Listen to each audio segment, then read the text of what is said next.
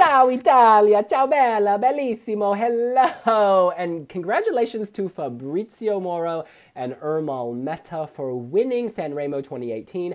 They very quickly accepted the offer then to sing at Eurovision 2018. They are ready to share their song and I am ready to listen. Shall we talk about this? Ooh, let's do this!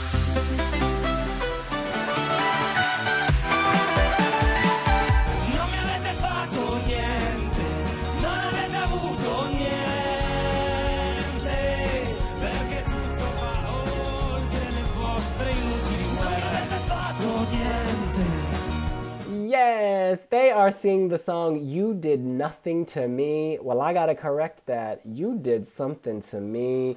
This song is so interesting and it really makes me feel something. I don't necessarily know what that is. It's instantly gripping. I want to know what they're gonna sing. I want to know what's gonna come next. I like the contrast in their voices. One's a bit higher, one's a bit deeper. I love the folksy feel. It almost reminds me of Dino Merlin from Bosnia and Herzegovina a few years ago. This is not as happy as that, but it has that kind of regional quality, folksy, mysterious. I love their attitude and swagger, the commitment, the drive, the power, there's like a force. It's a quiet song, and yet there's force behind it. It seems to be moving forward. I love the look. One of them's got the shag do. One of them's got the tattoo. It's just interesting. Final thought for me, I like the message. They are done with terror. They are done with people trying to change our lives, change our way of life. You know, some might say it's political. It's actually humanitarian. The song is ultimately about peace. This is not, I don't find this politically provocative. I think it's relevant. I think it's timely. And I'm thrilled to have it in the competition. Bernardo. It was very difficult for Italy to come this year after a song like Francesco's and a hit song like Francesco had last year. And I'm very glad they went for message, a strong message, instead of like a good stage show with a gorilla. Yes, I know that had a message as well, a very important satirical message, but this one is more timely and it's more adapted to a strong and nasty reality the world is facing nowadays. And I think that if you know the meaning of the song and what's behind it, it really touches you. And the way the song is constructed and the production, it feels very Italian, but at the same time, you can see that there's emotion in it as well. And it's very Sanremo. So I'm not surprised that it topped the juries and won the entire competition. It also is making waves in Portugal already, the song, because all newspapers or most of our newspapers already picked on the story and the fact that it's a song with a message, because now we are all with songs with a message because Salvador had a lovely message and everything with a message now is really important for us here in Portugal. And yeah, they already are having promotion here and the song was selected 3 days ago. So well done for them. I really like the song. It's a good song. Yeah. It wasn't necessarily my favourite in the Sanremo selection, but I really like the song and I think it's a deserving winner. And it's refreshing in a way to see a male-male duet because usually it's a male and female. And it's refreshing as well that it's not about love or breakup, that it's about the terrorism. And I kind of have to roll my eyes when people, it was the same with Madame Monsieur, the people are like, this is political. And you're kind of thinking, how is it political not to want people drowning in the sea? How is it political not to have people blown up by bombs? Like, that's just kind of basic common sense. So yeah, I don't buy that political argument at all. And I really like it. It's typical Italian. Straight away, you know where it is, even if you didn't know they were singing Italian. And their voices, like you said, the contrast works and they're able to carry, you know that there's something serious in the song and they carry the emotion through their voices, even though I don't understand a word of Italian. And one thing, though, that I am not quite concerned about, but maybe intrigued, is to see what would happen when it's revamped for Eurovision, because it has about a few seconds, I think, of an old song that one of the composers had written beforehand in it, which was fine by Sanremo rules, but for Eurovision they've said that they have to change it, and it's too long anyway for the 3-minute rule. So I hope that they don't kind of lose the essence and the power when they bring it to the cutting room. Absolutely. I don't speak Italian either, but I think he name checks enough geographical regions that you're able to very quickly pick up on the situation. There's at least Cairo, London, France. And let me just read you the translation.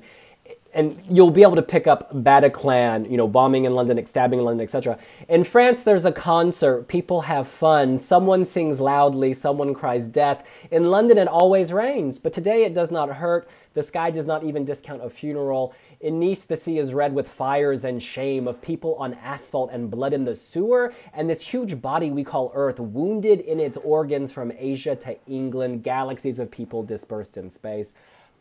That's real poetic. Yeah. It's like, that really gets you. And, you know, certainly on the BBC in the UK, you can press a button to read the lyrics in translation during the show, or at least you used to be able to. And the commentators will pick up on this as well, and this will get lots of press ahead of the show. It's really quite powerful, but I don't think it's cheesy. I don't think it's a forced message. In some of the other selections, you have people saying, oh, save the children, you know, blah, blah. And it's just like cringe, whereas this is not cringe at all. This is gripping, gripping, gripping. And I also think, well, I know there's no LED screen, but they could do something interesting. Like Lisa Angel had a kind of city of destruction, if you recall, and it looked amazing. She didn't do so well, but it looked amazing. And like in their music video, they show just the buildings, and like they do have people suffering as well. You don't even have to go that far to convey the idea. You just have a city destroyed. There are ways, you know, to make this kind of come through, to get this idea across without turning it into an English language song, because A, we know Italy loves to keep it in Italian, and I think it sounds amazing in Italian, so please leave it in Italian. What? In any case, we, of course, are not Italian.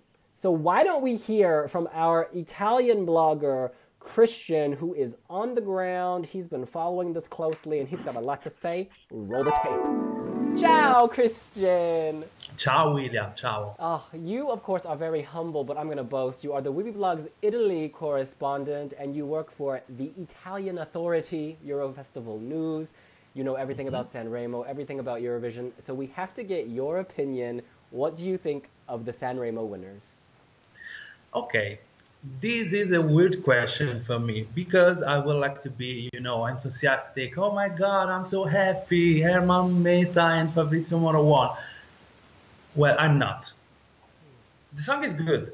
I'm not saying that the song is not good. They are two very, you know, good songwriters. They have their careers. They have very beautiful song.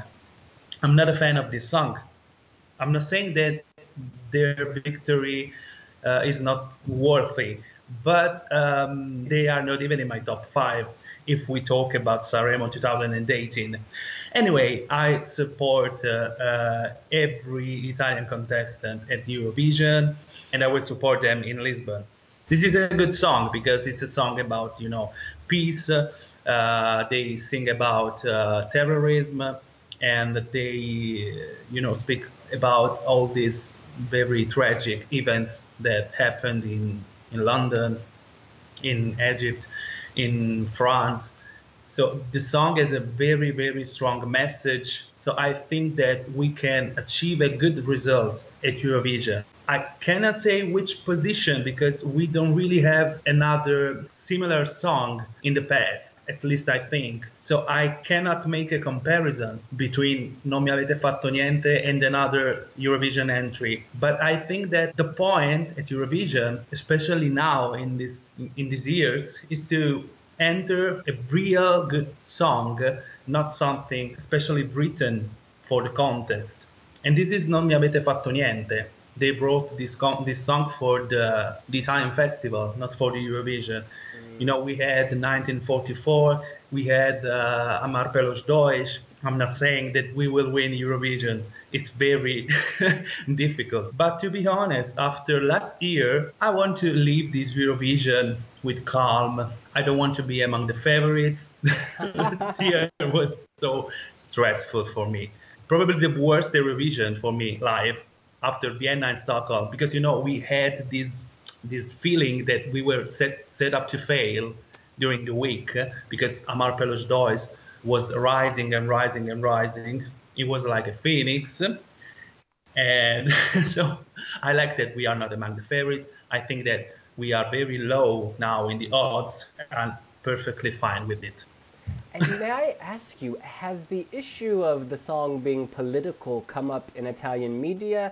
Have the artist addressed this issue? Actually, not, because the song, as I already said, it's as a strong message, but it's something more about peace than about war or political, because they not sing about governments are doing something bad or politicians are not good. They sing about peace, and they sing about something that terrorists did. I don't think that the song has a political message, but the song has for sure a peaceful message. It's something not political, but something about peace. And what's the reaction been among the broader Italian Eurovision community, and then also Italy at large? Okay, this is not a simple question to answer. Not many Eurovision fans in Italy would have chosen Ermal Meta and Fabrizio Moro. Probably because maybe they have another idea about the Eurovision Act. Many people thought about Annalisa or the colors or even lo Stato Sociale. But not many people were talking about Meta and Moro as the perfect Eurovision entrance.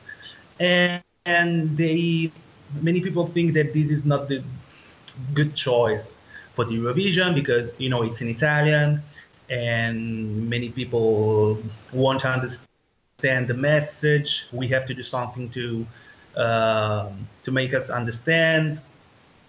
But, Amar Pelos Dois was in Portuguese. The thing is that Amar Pelos Dois was a song about love. And love doesn't need a language, actually. it was easy to get that he was singing about love and not about aliens or something else. This is different because there is another type of message. I don't really know what we can do on the stage, the performance. Probably they won't do nothing, actually, because they are not the type of singers that come up with choreographies or weird stages. I think they will just sing this song. That's it. That's all. And I don't really know what the Lisbon stage will be. I mean, I think that we won't have the LED in English, I think. So I don't really know if we can have some images in the background, maybe something about terrorism. I don't know. It's a very random choice if we think about Eurovision. And today, it's Tuesday, so like 2 or 3 days after, and I still didn't realize that we are sending Meta and Moro. And I really want to, make this idea clear, because I know that many fans will see this video. I'm not against Ermal Meta, I'm not against Fabrizio Moro. They are good. I just cannot see them at Eurovision. It's strange, for me, because, if I think about Annalisa, she has a good voice, very perfect image, pop song, or maybe Lo Stato Sociale, a copy of Gabbani. Many people said that they were like, because Gabbani had a monkey and they had an old woman dancing, but the song was very catchy. Earworm. Christian, you never cease to amaze me with that Italian realness, giving us info on the ground in Italy. Thank you so much. Thank you, William. Grazie mille, and we will see you in Lisbon. Absolutely. And look, you guys, it's not just Christian who has something to say. My sister, oddly enough, who's become a Eurovision fan, I went on her Instagram stories, and then I find this. Look, she's sitting here saying this is her winner of Eurovision 2018. I'm like, girl, we still have to hear like 30 plus songs. In any case, it's striking a chord with many different people, including wiwibloggs. Here are some of our other team members, teammates from around the world. Roll the tape. Hi, it's Suzanne. So this morning I had the opportunity to listen to Sanremo, beautiful duet by Ermal and Ermat. Okay, I may be confusing the first name, and Fabrizio. From the moment they started speaking, I was absolutely enthralled by the song. So often you've heard me say, gosh, the accent's throwing me off, or the fact that this is in another language and I don't know what they're saying is throwing me off. That did not matter with this song because I was intrigued. And as I listened, I just thought the language was so beautiful and realized that it was in Italian. I'm currently reading Eat, Pray, Love as I prepare for a journey to Bali. And it was really exciting to read what Elizabeth Gilbert says about the beauty of the Italian language, and then to listen to this song that really just drew me in. You all know that I'm over love song after love song after love song. And one of the emerging themes is not love songs that I'm seeing in Eurovision 2018, which I super like. And this song it's about terrorism and the heartache and strife that exists in our world today, but it's about how we are still united. We live in this big world together, and we're in this space of one big hug, which is such a fantastic concept. And it's about how all of the heartache and strife and terrorism really can't change who we are. We are still united, we are still connected, we are still in this world of love and in this world of one big hug. So excited that, again, this beautiful duet won Italy, and cannot wait to see them in Lisbon. And I really hope that I have the opportunity to meet Fabrizio in person because, well, I think I might be in love with Fabrizio. So that's all for now. Really, really, really like Italy's pick. Super excited. See you later. Bernardo, wiwibloggs.com. Now, ciao, Bella, and congratulations for Sanremo. Now, you've come out with Ermal and Fabrizio. Now, between them, they have 14 albums. Excellent. Did they win the press vote? Yes, they did. Did they win the jury vote? Yes, they did. How about the public vote? Yes, they did.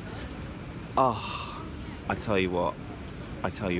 It's gonna be tough in Lisbon, but all aboard. This is an excellent song, keeps me moving. I feel that singer-songwriter vibe. It's authentic, it feels Italian, and it's crossing over to my voting scorecard. So let's get dialing, let's get voting, let's do this. Hello, this is Aline from Belgium. After the great success of Occidentali's Karma last year, Italy kind of disappointed me this year.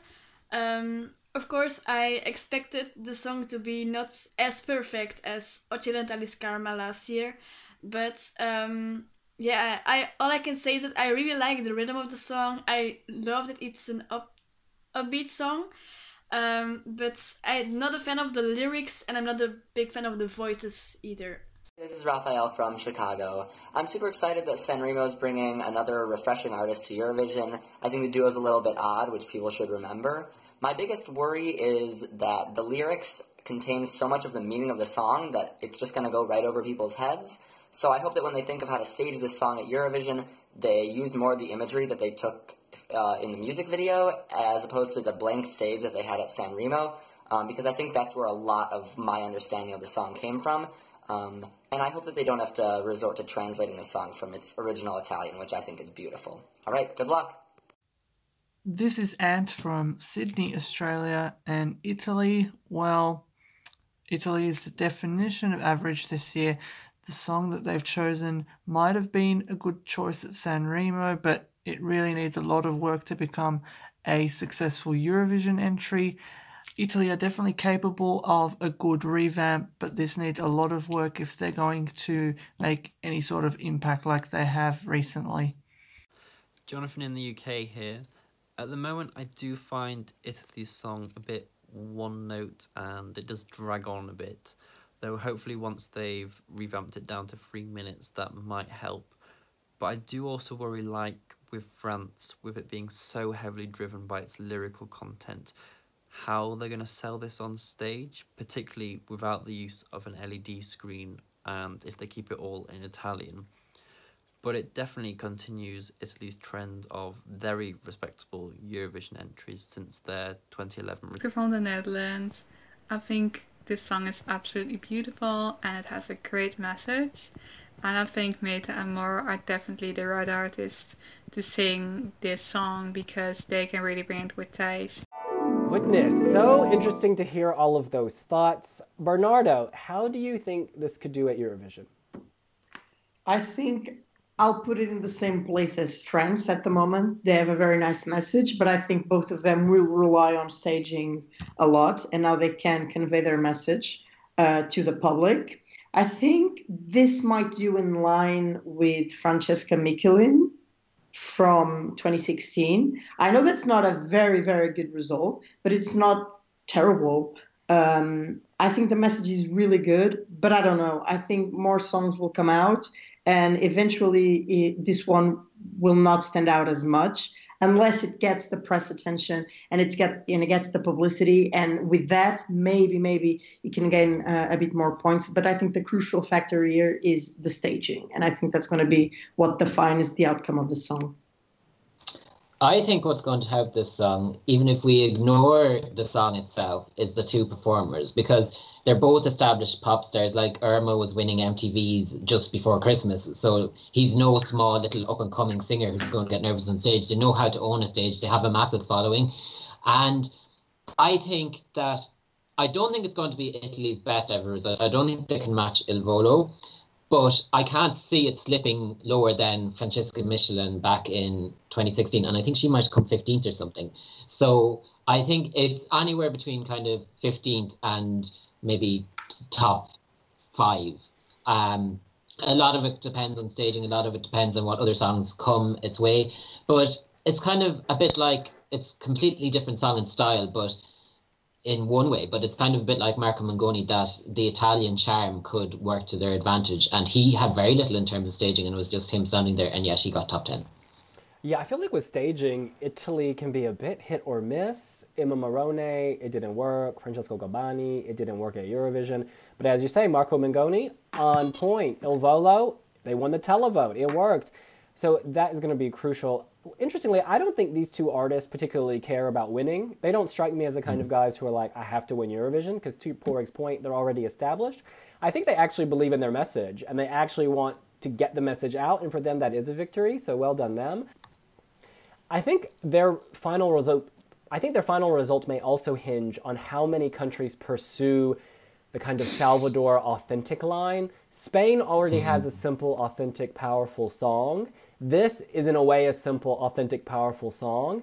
If we get too many simple, authentic, powerful songs, they're going to start sounding alike, and there can only be one winner. Yeah. It's kind of like Salvador. In his semi-final, there were many ballads, like Blackbird, but his ballad was the ballad of the year, and so all the other ones dropped like flies. Taco, bye.